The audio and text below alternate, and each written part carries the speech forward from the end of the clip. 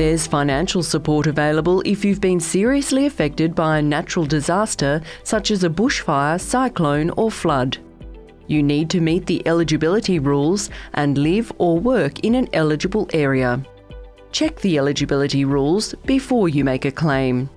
You can claim a disaster payment online or over the phone. You can claim online at a time and place that suits you.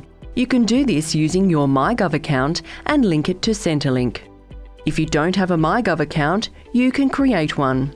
If you need help or are unable to claim through myGov, you can call 180 2266. We understand claiming may not be your priority at this time. You'll have 6 months to make a claim. You can claim when you're ready.